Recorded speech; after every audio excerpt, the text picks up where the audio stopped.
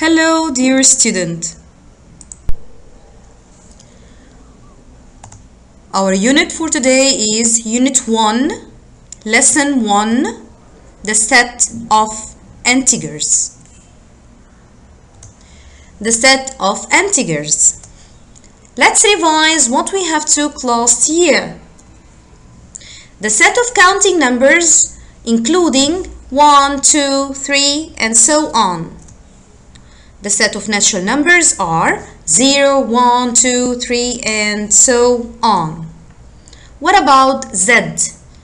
This is the set of integers, which include the negative number 0 and the positive numbers.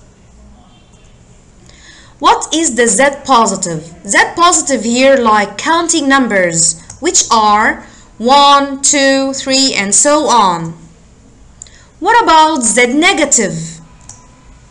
Including the negative numbers negative 1, negative 2, negative 3, and so on. So Z means here including Z negative union to 0 union to Z positive. Another way to solve Z equal n or natural number which includes 0, 1, 2, 3 union to the negative numbers which are Z negative. What about Z star? What this set included? Z negative union to Z positive without 0. Here we have on our shape,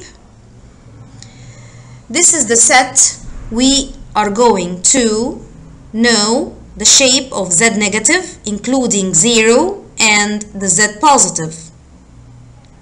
0 and Z positive mean here n natural numbers.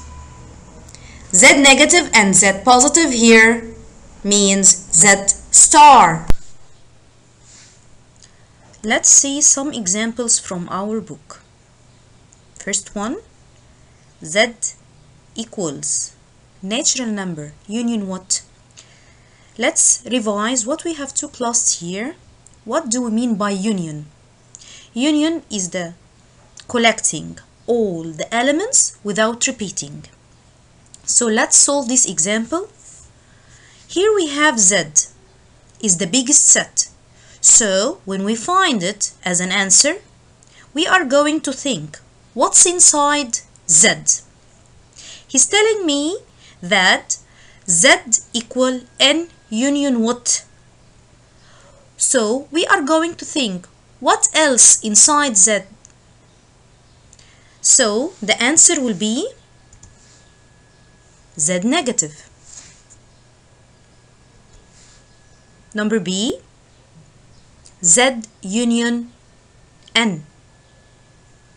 As we said before, union is collecting all the elements without repeating. So, what is all the elements without repeating? When we find this question, we are going to choose the biggest set. Which one is the biggest? Is it integer, Z, or natural numbers? So the answer will be Z. Number C, Z union Z negative. So the same one, union, is collecting all the elements without repeating. So the answer will be Z. Let's see another example. N difference C. So here he is asking what's found in natural numbers but not found in counting? The answer will be 0. The last example, Z intersect N. Here this sign intersection means we are going to choose the common elements between the two sets. What is the common elements between the two sets? The answer will be n, as n is the smallest set between z and n.